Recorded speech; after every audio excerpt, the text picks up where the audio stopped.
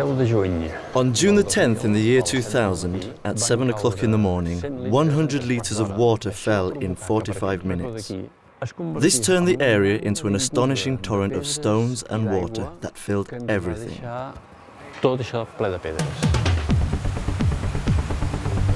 For a few instants, more than 22 cubic meters per second passed through this area, flooding the ground floors of adjacent buildings and moving over 30,000 tons of mud and stones, devastating everything in their way.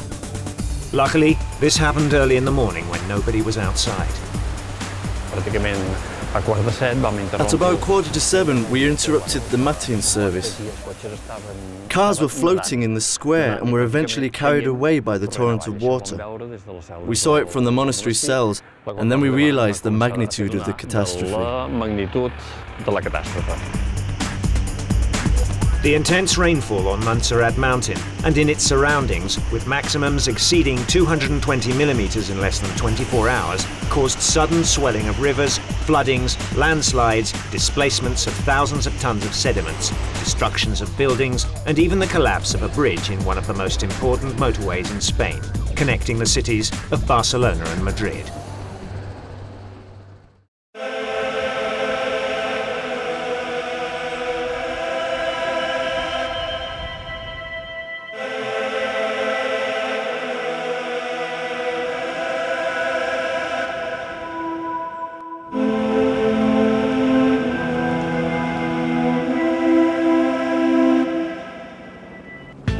Although the oldest people in the area cannot recall anything like this, we know from historical records that such situations are not exceptional, both on the Mediterranean side of Europe and in the Pyrenees, the Alps and other mountain areas.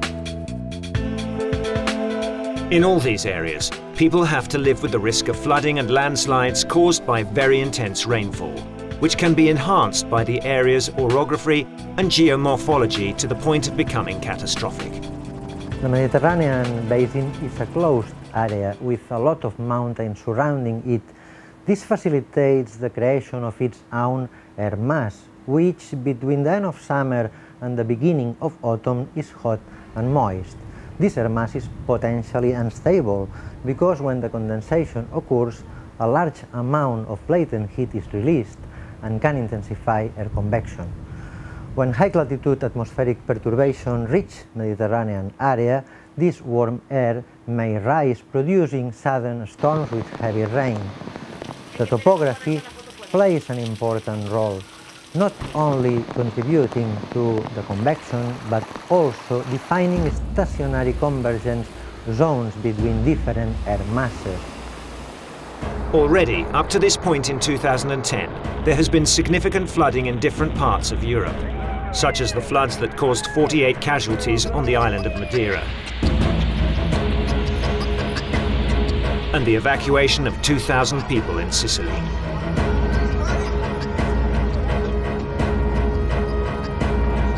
However, we know from history that these and many other regions of Europe have been devastated on numerous occasions by such flooding.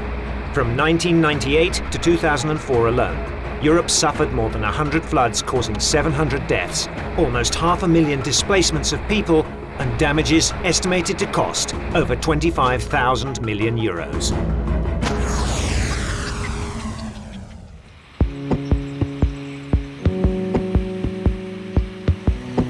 Until now, the solution adopted has been to build protection structures and automated hydrometeorological networks. However, the great challenge for the future is to prepare effective measures of risk management, plan the use of areas prone to flooding, and generate protocols for taking actions in emergency situations. It is also fundamental to educate people and make them aware of the risks inherent in these phenomena in order to prepare effective mechanisms of prevention, mitigation, and action to deal with these situations when they occur again. Moreover, the effects of flooding may increase in the future depending on climate change, due to inadequate management of river areas or to the pressure of urban development in areas prone to flooding and growth of population and properties in such places.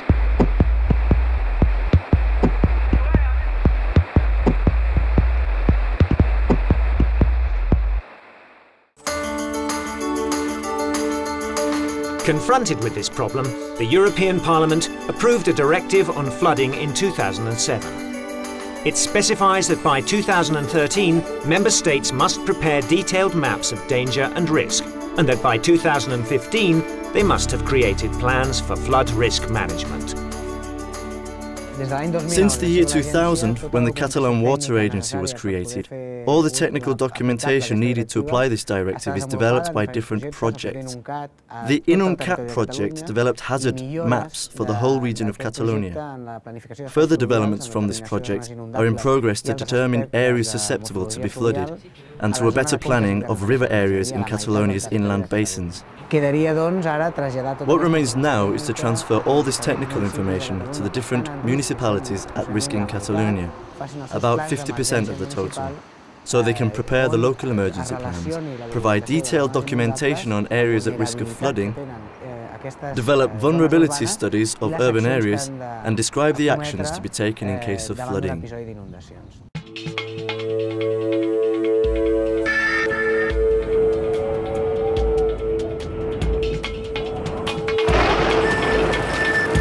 Flash flooding is one of the most difficult phenomena to deal with in risk management. It requires to put in place early warning systems able to forecast torrential rain events and, consequently, potential damages.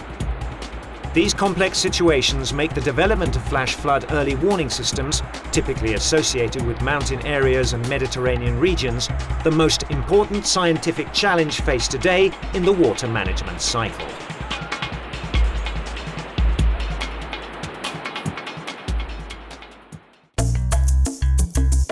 The European Union has promoted a range of research projects within the 7th Framework Programme for Research and Development. One of these is the IMPRINTS project.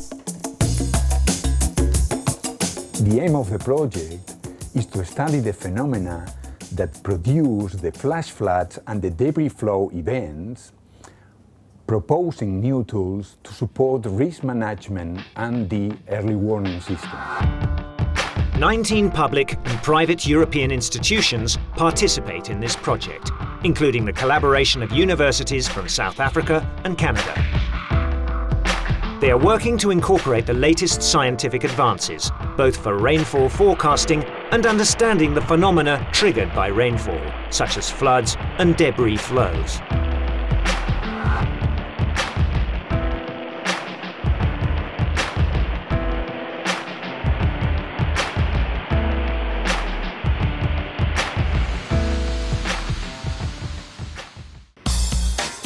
The latter phenomenon has been the subject of Professor Alan Bateman's work, Director of the Group of Research on Sediment Transport for many years.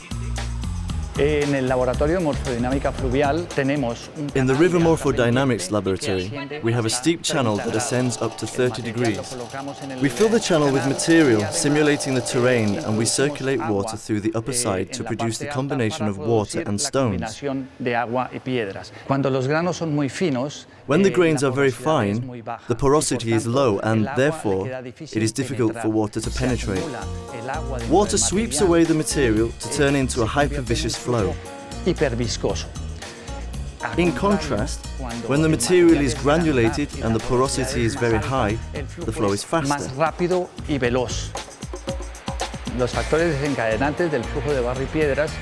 The main factors leading to debris flows are intense rainfall in mountain areas and the features of the mountain.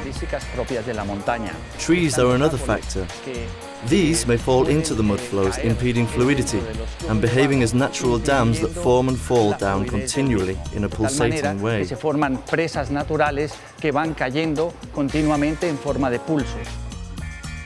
Debris flows are a relatively frequent phenomenon in many parts of Europe, especially in the Mediterranean basin, as in Italy.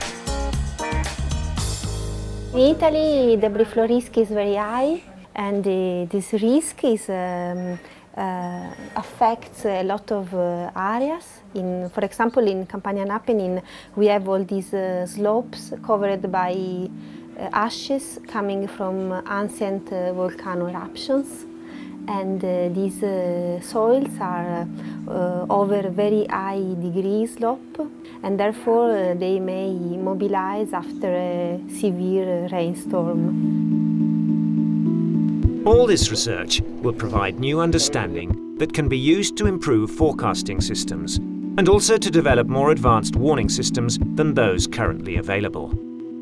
Currently, we are able to give different dynamic index of hazard to identify and to forecast different risk situations for protection, civil protection.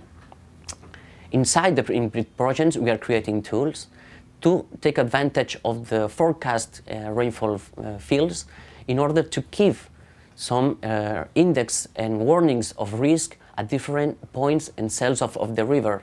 These tools are able, thanks to the rainfall fields and to the meteorological radar observations, which are giving information of the current rainfall in the territory, and also to give projections, to give forecast for the next hours in order to improve the risk management for the civil protection agencies. Regarding Europe, we take into account the EFAS, the European Flood Alert System, which is a system in charge of simulating and forecasting different floodings at different countries all over Europe.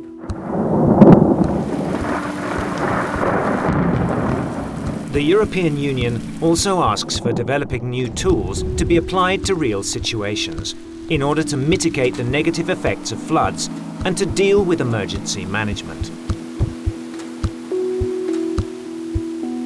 The applications of these tools range from risk cartography and improved operational rainfall forecasts to flood risk warnings in specific points of the drainage network. The objective of HITES inside this European project, IMPRINTS, is to transfer all the research that is performed by the different partners that are inside this project into tools that can be used by the different institutions that work in the prevention of floods and warnings.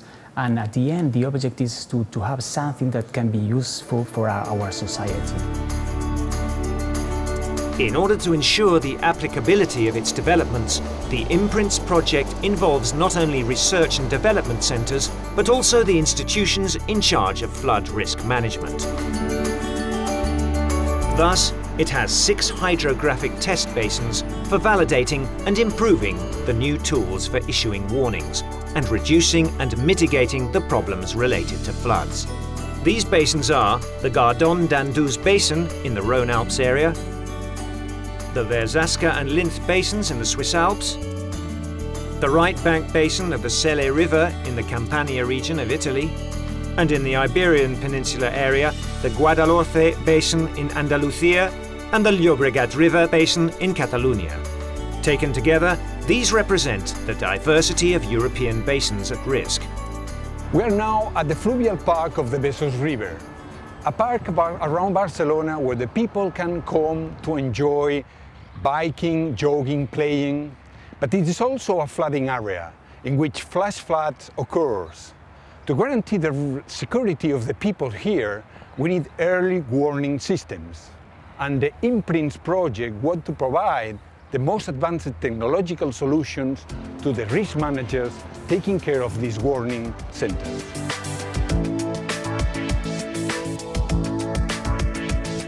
All this effort towards new understanding and new tools will allow for a better implementation of the European Directive on flooding, will help in the daily task of the warning centres, and will facilitate better management of emergency situations. It will also provide better information, education, communication, and in general, better awareness among inhabitants of areas with risk of flooding. Consequently, we will be able to react and take decisions more effectively in order to live better with risks. Risks that are associated with such a privileged environment as our mountains and Mediterranean coast.